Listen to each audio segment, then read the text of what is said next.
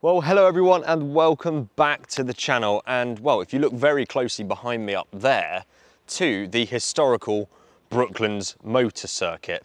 This was built 115 years ago, 1907, and was a 2.7 or so mile motor circuit until I think 1939, when it closed just before the start, or just during the start really, of the Second World War. But it's a truly magical place actually, and one that I'm super fortunate to see quite frequently, because my friends at Brooklands Cars Ltd, just up the hill behind me there, have this gorgeous 996 Porsche 911 Carrera 4 for sale, which Charlie has very kindly invited me to come and drive this afternoon.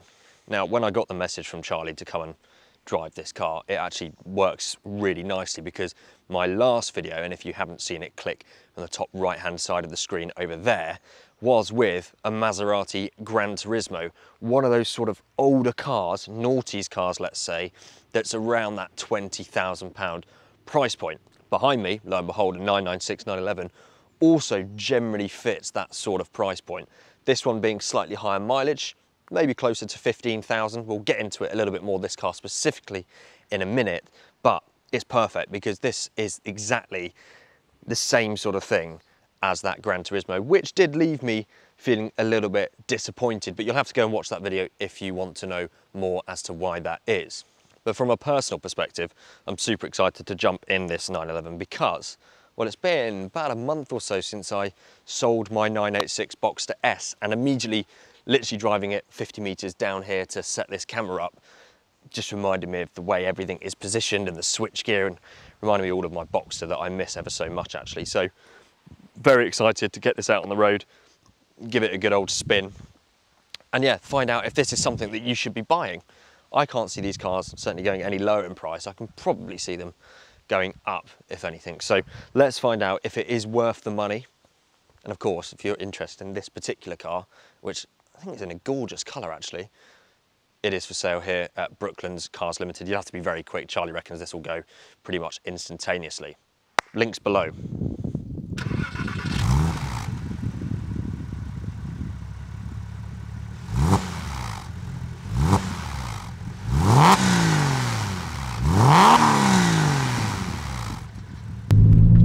So here we go, 996 Carrera 4. Now, I've driven a 996 Carrera 2 a few years ago actually, which funnily enough belonged to Charlie, who is the one selling this car. But what we have to play with here is, well, a Y-Reg car. So it's 2001, 21 years old, and these ran from around the very, very late 90s to mid 2000s before the 997 was introduced. But 315 horsepower, around 280 pounds-foot of torque, 6-speed manual gearbox in this. You could also get the Tiptronic, which is less desirable for obvious reasons, and a top speed of around 177 miles per hour, which is quite impressive really, considering, well, it's a 2001 car, and it's got 4 seats. Unlike the Maserati Gran Turismo, which at the time of filming this I actually drove yesterday, you couldn't get 2 adults in the back there. That Gran Turismo was a true 4-seater, but as a trade-off this thing feels much, much smaller and racier, actually, believe it or not. Now, immediate impressions once stepping into this Porsche. Bearing in mind this is a 2001 car, yesterday's Gran Turismo was a 2008 example. This has 123,000 miles on the clock. That Gran Turismo was just under 90. Immediate impressions, the build quality and the condition of the interior and all the materials is night and day. This Porsche, believe it or not, is far superior, even given it's 7 years lengthier in age and 40,000 or so miles leggier than that Maserati. The build quality in here is second to none. It's not really a secret with Porsche. They are unbelievably well built cars, and it feels very well put together, and certainly not its age at all. Also, from just driving this down the road for 2 minutes, and this is the same in the 911 GT3 Touring that I drove last week, the brand new example, it immediately, it sounds like a cliche, but it immediately makes sense. Everything is in the right place, even from the position of the steering wheel and then its correlation to the gear lever, it's all extremely purposeful, and as you would expect. The visibility is incredible out the back, even better than most cars, because you've got that big sloped rear windscreen, big windows at the sides, lovely sloped front windscreen, and then just the view over those hunched arches, basically the same view as my Boxster was, because it's essentially the same car at the front. The main difference at the front between this and my former Boxster is the boot capacity on this is far, far less, but you do have 4 seats and some extra storage behind. And right now we're doing 35 miles an hour in 6th gear, pottering along, ticking over just over 1,000 RPM, and this thing is extremely civilized. Now if I just do a rev match down into second, 3,500 RPM. Oh wow, oh wow, that engine. Wow, this is a 3.4 with 315 horsepower, and that Boxster was a 3.2 with around 260 horsepower. This, I have to say, feels a lot quicker. It feels a lot quicker, and the engine feels smoother. You do have to take everything when reviewing these older cars with a pinch of salt, because obviously with 21 years between the day it rolled out the factory and now, a lot can be said for how it's been looked after, how it's been driven. The exact condition of these cars all vary so much. So for example, my Boxster could have been a not very good example and this could be a fantastic example, or vice versa. But that engine just feels gorgeous. What we'll do is we'll take a right here onto the A3 so that we can take it up to 70 miles an hour and just go through those gears a little bit more, because I want to feel that performance at the top end, because that, up to around 5,000 RPM, was just gorgeous.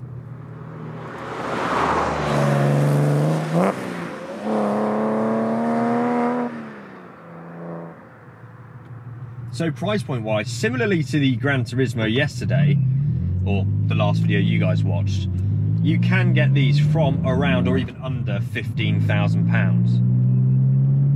And you can pay as much as £30,000 for a really nice one. Hang on, hold that thought. 40 miles an hour, let's go second gear. And that's nicely 70 miles an hour right at the top there, just above 7,000 RPM. And that is a lovely engine. That is honestly much nicer than my Boxster was. Just in the way that it sounds, the way that it picks up, and just that mid-range is just so velvety and gracious is how I want to describe it. It feels like a bigger brother, it really does. It feels like a more complete package to the Boxster. And can I just say immediately, so I drove that Maserati yesterday and it didn't really ever put a smile on my face. Immediately being in this, I'm inside at least grinning from ear to ear, and I want to buy it. So for me already, if it was between this and the Gran Turismo, 100,000,000% this. Just listen to that.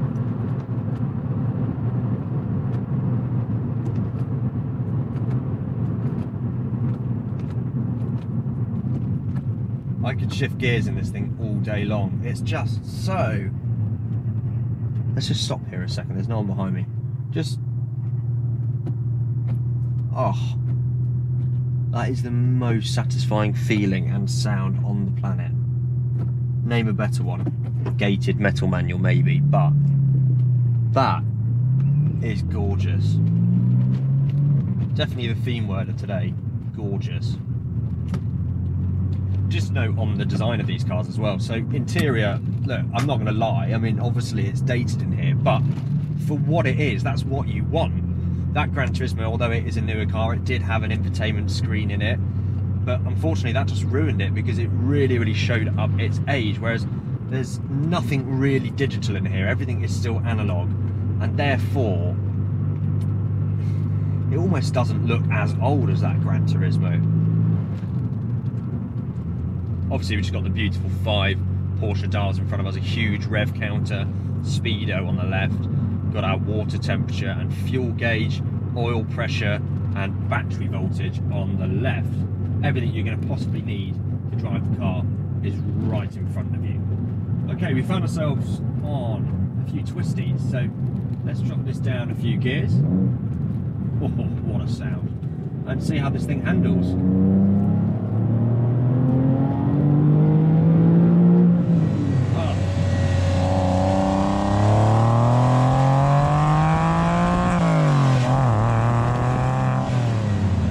Beautifully weighted steering. Oh, all the power you would ever need. This is so much faster than I was expecting.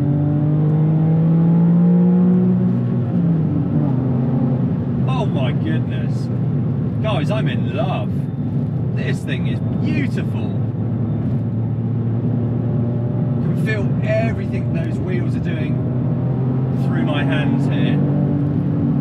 Oh, wow. I am blown away, guys. I am absolutely blown away.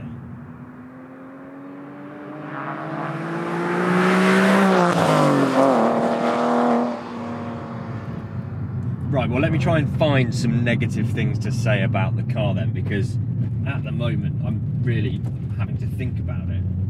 There's no cup holders in here. That's the first thing that springs to mind. Unless I'm being stupid, I cannot see any cup holders. I believe some of these were optioned with such a contraption, but unfortunately in this one, not the case. It is a little bit bumpy around town. It's perfectly easy and nice to drive. Steering's quite heavy, so I can imagine some tight manoeuvring would, you know, be a little bit more strenuous than something more modern, but it's actually perfectly fine. Just a little bit, if you feel here, just a bit bumpy on the old suspension perhaps. But the fact that this car is 21 years old and there's no rattles coming from, well, the engine or the car itself, the only little rattles I can hear is from my camera equipment that I've put in the car. It's really, really quite impressive. It really is. I mean, there's a reason these machines are priced the way they are, because the care and the love that goes into building these is remarkable. One thing to be said is that these things are pretty common, which might be seen as a negative thing if you want something rarer, which would be one pull for that Maserati. But it means there's some great owners clubs around, some fantastic information and experience to be had from the forums, and also from my experience with owning a Boxster, some great Porsche specialists to take your car to for work, namely E-Porsche and La Rose Porsche. So these are very, very much approachable machines. It's approachable in the way that you can get in and drive it fast and it doesn't feel too scary. It's approachable in the sense that it's a very, very doable price point for most people. So then, before I get too carried away, I'm going to head back to Brooklands now and hand back the keys to Charlie. Really, really eye-opening, this one. I wasn't expecting to love the 996 as much as I did, and I didn't expect it to be quite as night and day from my Boxster as it has been. I'm not saying it's better than the Boxster, but I think it's a more complete package.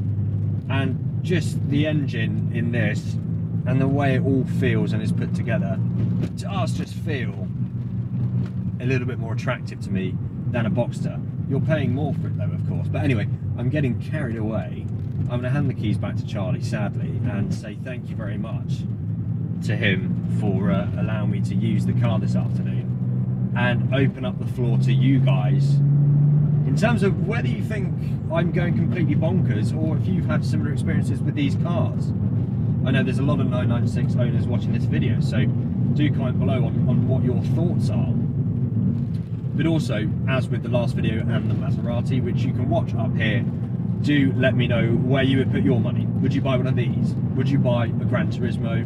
Would you buy an Aston Martin V8 Vantage? I'd love to know, and I'd love to drive all these cars as well. So if you do have anything of interest that you think I might like to review, do get in touch with my email on the screen. Thanks so much for watching. If you're one of my 70% of viewers that are not subscribed, do me a huge favour, hit that big red button, subscribe to this channel, and help me out to make more videos right now.